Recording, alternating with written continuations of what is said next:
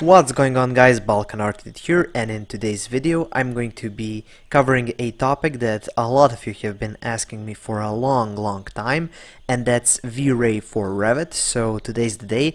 I'm finally going to show you how to download and install the free version of Vray for Revit on your computer, how to turn it on in Revit, and then how to use it in Revit, and just to give you a quick overview of the whole plugin. But before I get started, I would just like to ask you to like this tutorial. It helps me out a lot, and if you haven't already, I suggest you subscribe because I make tutorials like this every day. And follow me on all social media. I'm trying to post there every day now. Okay, so here I am. I just googled Vray for Revit, and this is what you get. And then just go for the first website.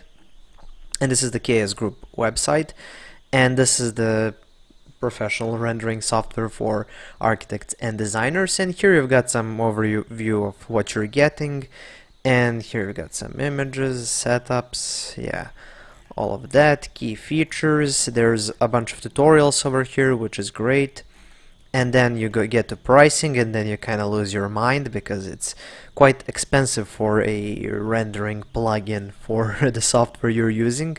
But anyway, if you go over here and you find academics license, if you just take the student version, I think it's like 72 euros or something like that, 74 euros. Yeah, so that's not that expensive, 74 euros a year.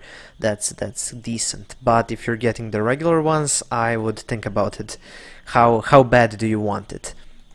But anyway, so let's go down, and here you can get started and you get a free trial. I think it's a 30-day trial, so that's what I'm going to be using. I've already created an account because it's just as simple as creating an email account, so I don't think there's any reason to go over that. And here you've got, this is the Vray, and the current version is 3.70.01 trial, so this is just a trial version. And make sure that here for the platform you select Revit, and this will work with Revit 2015, 2016, 2017, 18 and 19 versions.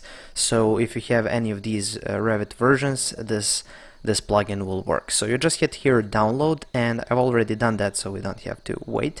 So after you're finished, in your downloads folder, this will appear. So you just need to double click it to start the whole installation process. So here I'm just going to hit oh yes, just to make sure. And here you're going to have just your basic user license agreement. Of course, you're going to read this through very carefully, and then you're just going to hit agree.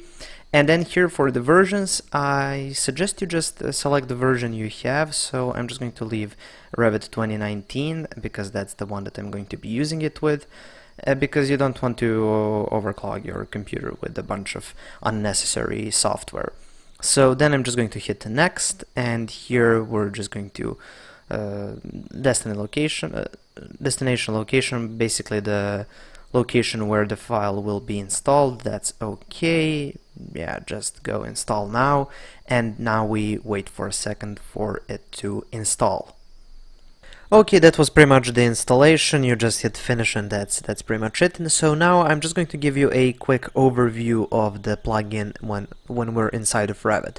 So here I've got a project that I've been using for a while, and now I'm just going to be showing you how to use the Vray setup for this here.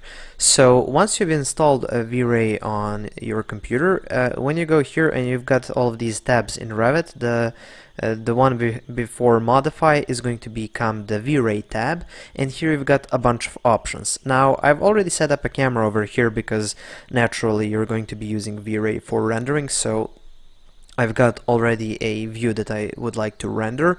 And over here, if we go into renderings, as you can see, I've already done a simple Revit rendering, so we're just going to kind of compare the results between what we can get from Revit and what we can get from Vray. So let's get back into this 3D view, and here the cool thing about this is you can choose the view that you're going to be using. So I can choose here 3D view 1, as that is the one that I'm using, but you can go to some completely different the different view, and you can still set up the rendering, so you don't have to be in the actual view that you're setting up, which is kind of weird, but okay. So anyway, and here we've got this render button, and we've got this render production as well as this render interactive. Now the difference is render interactive allows you to kind of constantly be rendering. It kind of works like this ray trace option here in Revit. So it kind of allows you to make adjustments and then see them in real life, so it's constantly rendering over itself. It's not going to be the highest quality, but once you've found the setup you like, then you switch to render production and then you get the best quality. Then we've got this hide show frame buffer, that's important later on. Then for quality, I'm just going to keep it at yeah, let's keep it at medium for this one. And that's basically where you set the whole quality. It works just like the Revit engine. And here, whoa, it kind of escaped to the second monitor. Anyway, so here's for the output. You can either do like this crop region and use one of these presets, or you can go here and for the dimensions you can set the pixels, or you can go for printer and let me switch this to millimeters. And let's make this a bit larger. Let's do 250, and it automatically updates it so it stays within the proportions. And here let's just leave it at 150 dpi. This is just the pixels per inch, so how many pixels every square inch has on screen. So usually you would like to have 300 for printing, but just for this draft view let's do a 150. Anyway, so let's close this off. So next we have artificial lighting, and I don't have any lighting here, but this is the place where you would turn it on and turn it off. Then we have the Vray sun, which is basically like the Revit sun. I haven't really noticed any massive changes. And you have no light, which is like turning off the sun or turning off daylight. And you've got this dome light, which I'm going to be covering a bit later on. It's quite cool actually. It's probably one of the most favorite features I found over here. Next we have the asset browser. Now when we start rendering I'm going to show you how this works, but this is actually the main part. Why would you want to get Vray for Revit? Because it allows you to change up materials and set them up with some higher quality materials, some materials that look way more realistic than the ones you're getting with Revit. So this is like the main part of Vray. This is what you're getting, and you've got these RPC proxies, which they allow you to select trees and vegetation, and then you can find Vray's own trees, and then you can exchange them. So you're going to have some higher quality planting in your views. And there's material maps. I'm going to be showing you this later as well. And this global materials, which just allows you to make some great effects. And we've got some exposure value, which is pretty basic. So that we've got some settings. So this I'm going to be getting into later on in some other tutorials, but this is just some basic settings, and then you've got this online help. But okay, with this overview out of the way, let's start creating some renderings. So I like to move Revit out of the way. For some reason, you can either have this this window open, and then when you go here and render interactive and you start rendering, and wait for a second to start, this window can kind of go behind Revit sometimes and or in front of it, so I just like to have them kind of side by side like this on the monitor. And anyway, so it's now rendering, and you can make actual changes even in the model over here. Or let's move this out of the way a bit. Let's go into level 1. Yeah, and if I move the tree, as you can see, the tree moved over here. If I move this one, yeah, and as you can see, so basically you can make changes in the model in any view, and it will adapt live over here. So that's quite cool. But the point of this isn't just so you can move things around and see them in real life. The point is so you can make some adjustments to the actual rendering. So let's go back to our 3D view 1, and let's go back into Vray. Let's see, okay, Vray. And let's start making some changes over here. So you can make changes as far as light, so maybe we can change, okay, maybe we can change this exposure up, or you can change this sunshine to go from daylight to some artificial halogen light, but I like to keep it either average daylight or just daylight. And let's bring the sunshine back down. So you can play around with this setup, but let's now jump into the materials because that's the most interesting part. So here for the asset browser, you can actually come in and you can change the material that's here in the model. So let me illustrate how that works. So let's search for gypsum wallboard that I used, and no, it's not going to search it immediately. Let's see, okay, gypsum wallboard, and you can go here and change it from AutoGen, which basically means it's using the regular Revit material. You can change it to Vray material, and now you can use the Vray library. So let's change it to some concrete. And here I'm just going to use this one. This is the largest sample, it's 4 meters. So let's open that up, and as you can see now we've got all of these small samples. It's like small cubes, and that's wrong because it's 4 by 4 meters. You need to open this up and you need to exchange this from 30 centimeters to 400 centimeters for it to be accurate. And now if I zoom out a bit and give it a second to update, let's see what we get. Yeah, and now it exchanged it for this quite realistic concrete material. So that's quite cool.